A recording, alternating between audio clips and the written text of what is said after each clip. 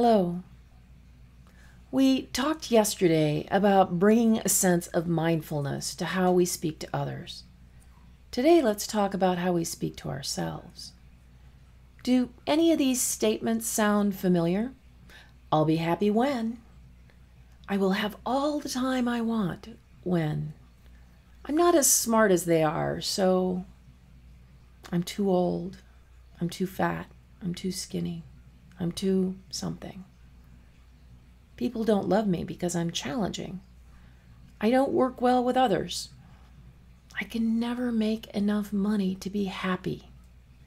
Rich people are selfish and mean.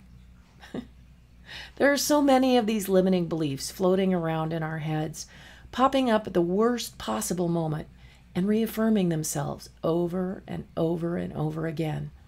Henry Ford said, "If you think you can or you think you can't, you're right." These beliefs are a lens on our lives. It's how we see ourselves in the world, whether that's true or not. And in many cases, it's simply not true. But they're so ingrained in us, we believe them to be true. And each and every time we repeat them, we make them true.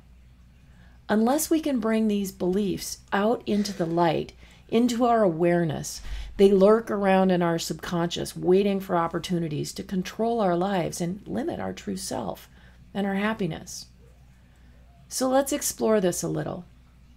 Our thoughts can get caught up in a pattern, a looping of these thoughts to the point that we get sort of stuck.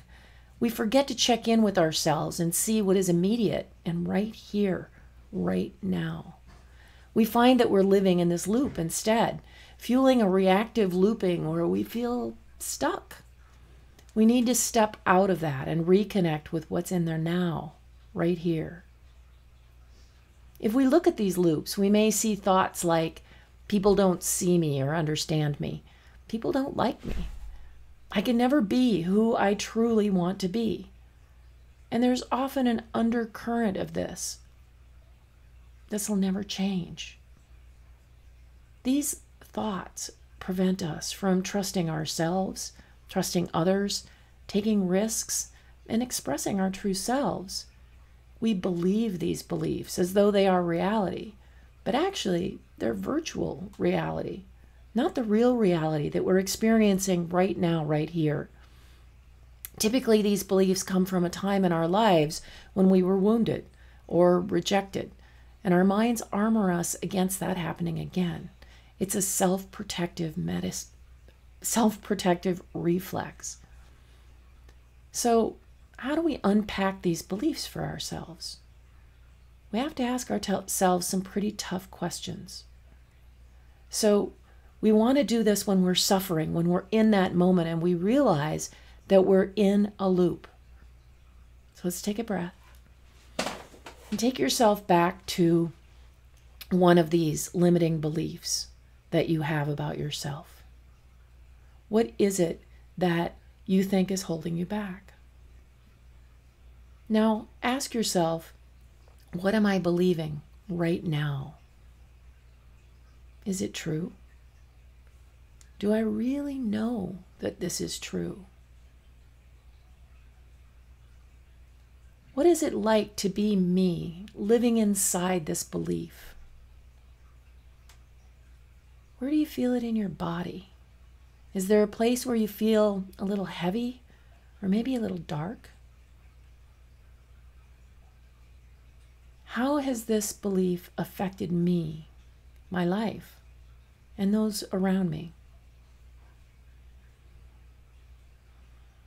What is this belief protecting?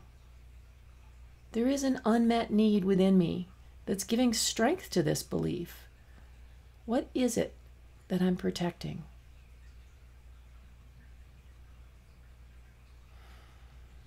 What would my life be like if I wasn't believing this? Maybe more importantly, who would I be if I wasn't believing this? Can you give yourself the space and the trust and the compassion to sit with this feeling and decide if it's really true? Now, This is not a simple process. It'll take some practice to put this in perspective, to deepen our attention to the now. But if you can go through these steps that we just went through, when you realize you're stuck in a limiting belief, you can slowly release this belief and create some new patterns in your life.